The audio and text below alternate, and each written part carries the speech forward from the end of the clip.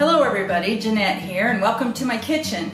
You're visiting the Neal's Homestead. Someone has given us a deer and we are going to grind that up today.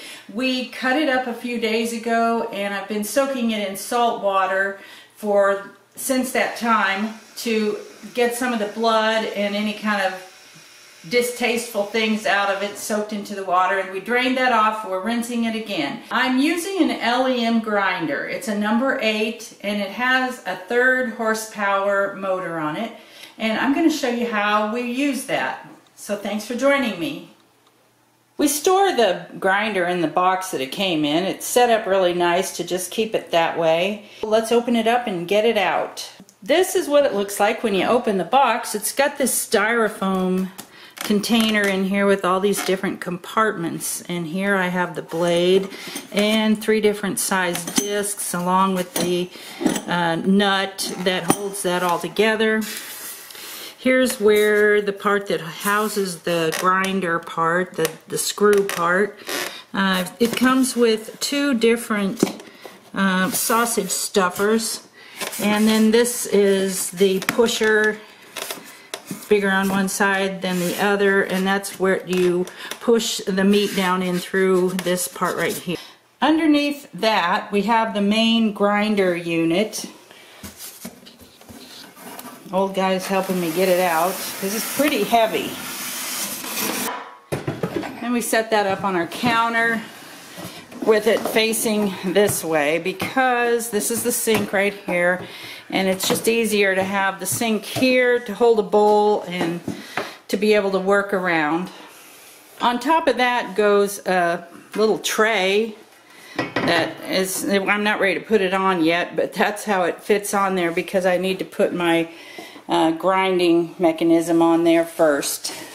You take this part that houses the grinder auger and put it in there, push it back as far as you can, and then it has a screw that tightens down to hold it in place. We already have the auger inside there. This part is called the knife, or you could call it the blade. It fits right over the end of that, and it's a square right back here, so you have to turn it till it's on right. These are called grinder plates. This is actually the one, if you look at the 3 of them, it's the one with the middle size hole, but it's the large grinding plate. It has a little notch at the bottom, and so that notch needs to go bottom and fit into that little place right there, and then it won't turn around on its own. It'll stay in that locked in position. Here's something that I want to share with you that is a little bit unfortunate about this, but I have had trouble with this single blade not going back far enough and staying up against the knife behind it, and so I have taken to putting a second blade in, the bigger blade, and then putting this nut on that holds it in place, and it holds that first disc on much better, tighter, and I don't have it trouble as much with it stopping up, especially with the sinew. That's what tends to stop it up, is the sinew, and you know that deer is quite sinewy.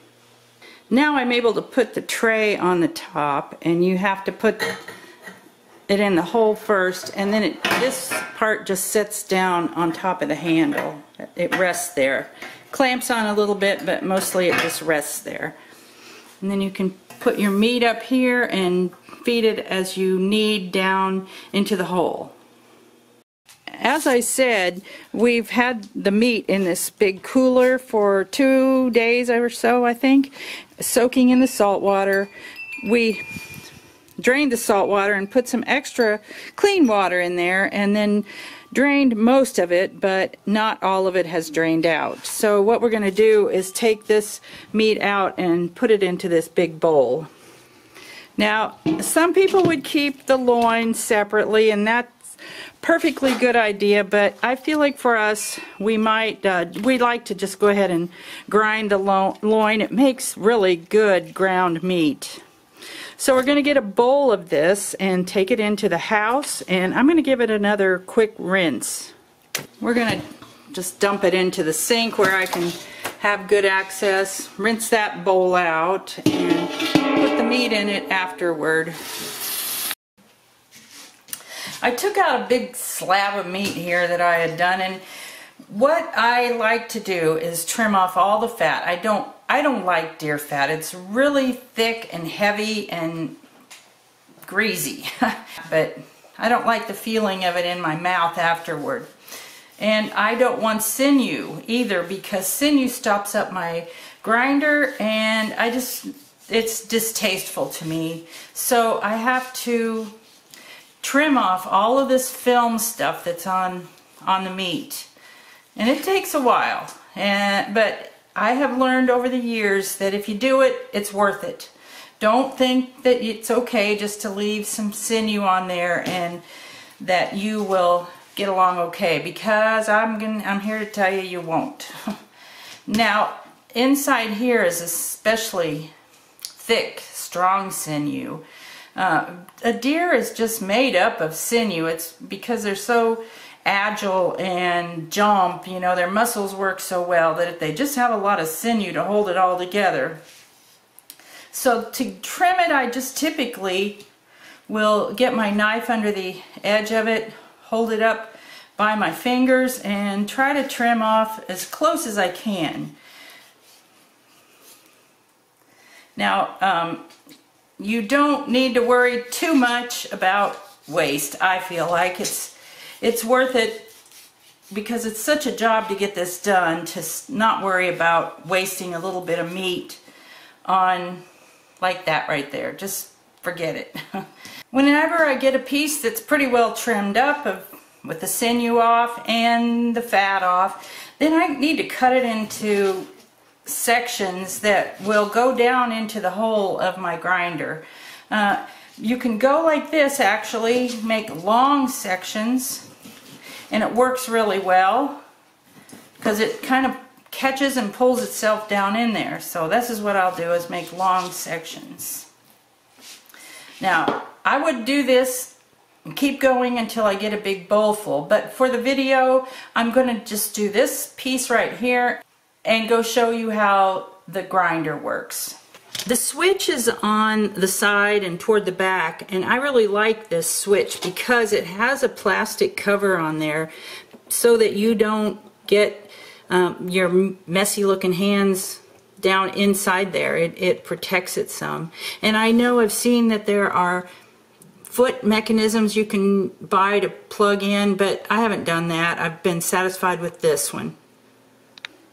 Now when I turn this on, it's going to make a lot of noise. So what I'm going to do is explain to you first with it off what we're going to do.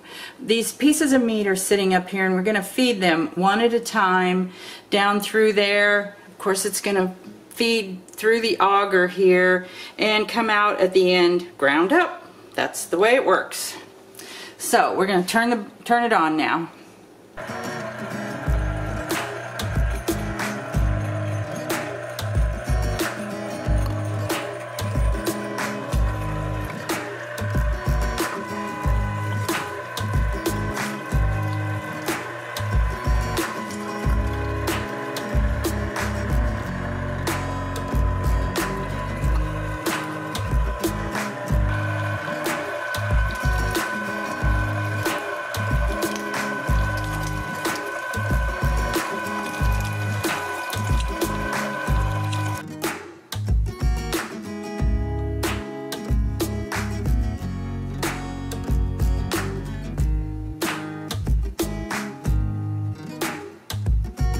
Now doing it the second time, you end up with really fine ground meat, and some people want it that way, some people want it not so fine, and so you would want to do it with the larger disc and not go to the smaller one. Just grind it once. Whenever you're finished, just take it all apart, give it a quick rinse, in some warm water to cut the grease. And it's perfectly safe to put all of these parts in the dishwasher. Get them really washed and sanitized.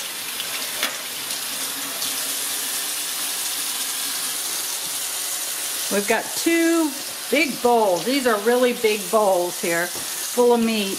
And it's time to get it packaged up in Ziploc bags and get it into the freezer. Thanks for joining us.